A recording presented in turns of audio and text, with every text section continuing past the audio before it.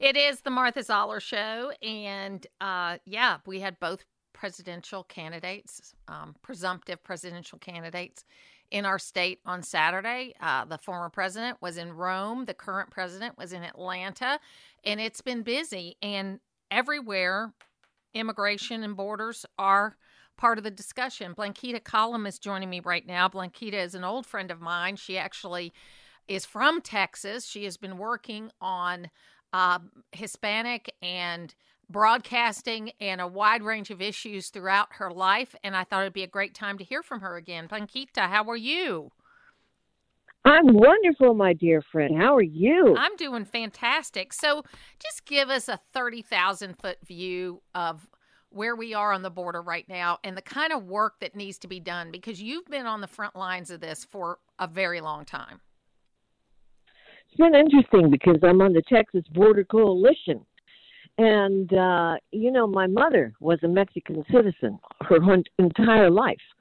And I grew up with family on both sides of the border. Still have many members of my family in Latin America. But I think Americans don't understand Mexicans and many Latin Americans because, it's a broad scope all the way from El Salvador, Honduras, Guatemala, Puerto Rico, the Dominican Republic, and then South America with, Venezuela, Argentina, Colombia. They don't look at just the people coming across as just one type of person. They understand there's a lot of activity going on with the cartels, and most Americans do not realize that Latin Americans are not happy about the cartels. For example, Martha, I don't think most people understand that the cartels are making $38 million a week just in the area of human trafficking. That means up to $1 billion a month applied to little girls, little boys, women, men. They're being used as mules, and it's violent and evil. You've got even many of the leaders in countries like Venezuela. Some are concerned about what's going on in Mexico that have ties to the cartels. So it's a very serious issue that we are, as a good society. I mean, Americans are wonderful, and they don't like bullies. They don't like people to be cruel to each other. They don't like to target people. But at some point, they need to wake up and understand that it is a serious crisis that is not only coming to a state near you, it's going to affect the entire direction of our future as a free people and as the leaders of the free world. I mean, we've been, what does they say that we're a good country because we try to be good, but we also have to understand, even as a parent, Martha, you've raised your kids. There has to be rules and regulations, and the borders must remain strong. And most Latin Americans, most Latins around the Western Hemisphere, they get it, and they would support it. They understand what's coming across. It's, we had this horrible murder 3 weeks ago here in Georgia of Laken Riley. Terrible. By yes. a Venezuelan illegal immigrant that, I'm not going to call him undocumented because he crossed the border. He got some sort of documentation and then went to New York, was living there for a period of time, interacted with police a couple of times there, left New York and came to Georgia, interacted with police at least one time while he was in Georgia. So this man was known to our government. It's, to me, when I think of an undocumented immigrant or an illegal immigrant, it's somebody that just snuck across the border and they got nothing, right? This is somebody who actually is awaiting an asylum hearing, okay? And, it's just horrible.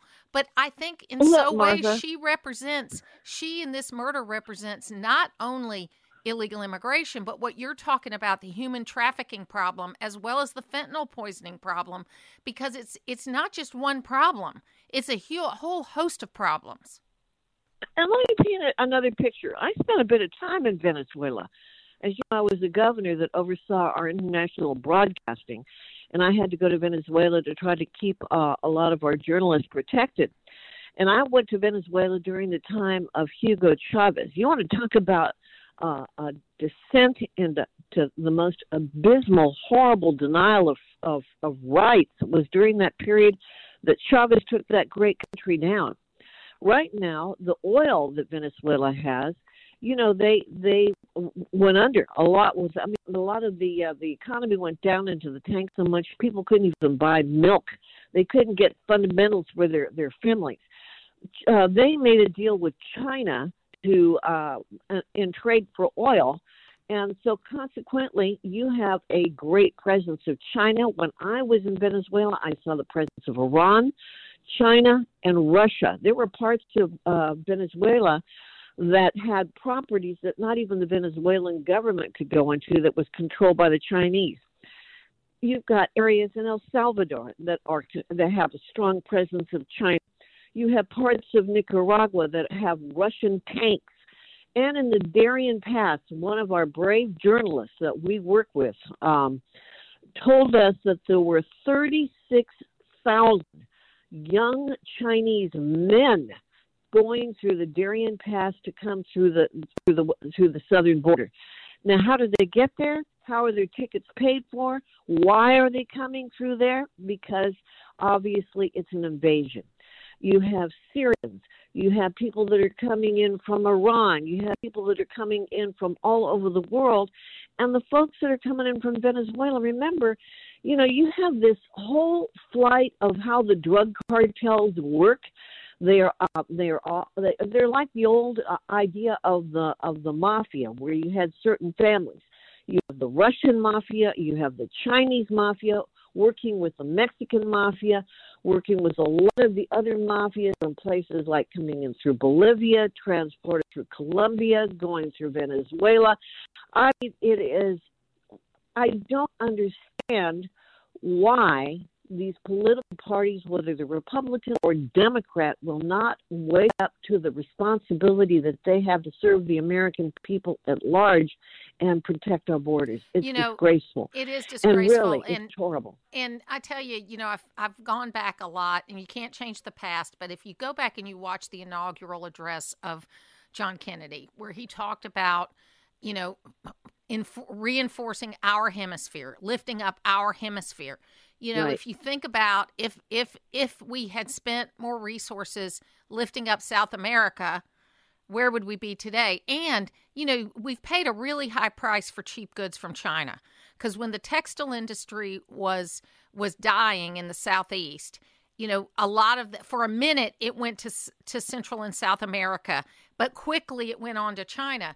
Think about the jobs that could have been created. Think about the things that could have happened, because I think the average person, Blanquita, wants to stay where they were born. The average person wants to be able to make a safe and good living where they grew up with their family. They don't want to go 10,000 miles. The average person doesn't want to do that. And, it makes me sad, because we had many opportunities over the last 50 years to do a better job. But let me ask you this. We still do. Yeah, we do. And let me ask you this question. Whether you liked President Obama or not, and whether you liked Donald Trump or not, they both did infinitely better jobs securing the border than Joe Biden has, with the same laws that Joe Biden has. So why won't people see that logic? Because are they so blinded by their partisan hatred that they just can't say, hey, he's doing a bad job? Well, I think there's a lot of factors in this. For example, you have a lot of you have this almost a narcissistic and an arrogant press that's made a determination how they want to spin things. And, it's been fascinating, because as you watch elections, to determine where people are going to get their news and how they're getting their news, they're going to go where they believe they can trust the news. And it's been a shock to these networks like CNN and even Fox and MSNBC, because they've lost scores of viewers. But let me even put one forward. Last night was the Oscars. Did you watch the Oscars? I watched a little bit of it, yes. All right, well, let me tell you why I thought it was interesting. Because you have the outrageous aspect of this guy, John Cena, who goes out and he's nude except for a piece of paper covering his private parts. But you also, if your listeners will go and they will Google his name, they'll see him going and making an apology to communist China, because they depicted some aspect of a movie that insulted their concept that Taiwan was independent, and he Oh, apologizes yeah. in Chinese. Yeah. If you look at what's happened in Hollywood with the amount of money that has been placed into films, in distribution, into theaters, into actors by the communist Chinese, and you wonder where propaganda is happening, and buying ads, etc. People need to understand that we're at war. The situation with, we worry about the assault on police. Look what happened in New York recently with these cops being beaten up. Well, people need to understand that the numbers of the Border Patrol that are suffering what police are suffering, and suicides, divorce, depression, because they're overworked, they're treated like they're despicable, they are treated as their heroes on the front line. Americans need to understand they need to get invested in. Watching the State of the Union, we had to be able to sit there and say, will the guy make it? Is he going to fail? Is he on drugs? Is he on overdrive because he's trying to show that he has a pulse? I mean, this is not what the job is about. And to your point, whether you like or you hate Trump, we have to be able to elect people that care about the American people, that care about the Constitution, that care about the laws, that respect life. We can't be sitting there trying to be able to be so woke that we have to try to look cool, that our neighbors are fearful that they're going to get canceled because they do something wrong. Americans have to get invested again in this country. Blanquita Cullum, thank you so much for being with us today. We'll talk again soon.